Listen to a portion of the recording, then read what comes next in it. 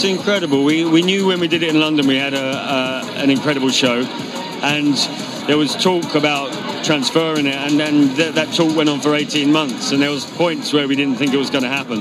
So the fact that we're here now and we're up and running, it's a fantastic feeling. We've done so much studying of Chekhov and his works to get ready for this play, and he's just an amazing writer. It's blown me away how amazing he is, and this play in particular I think could be the best play ever written.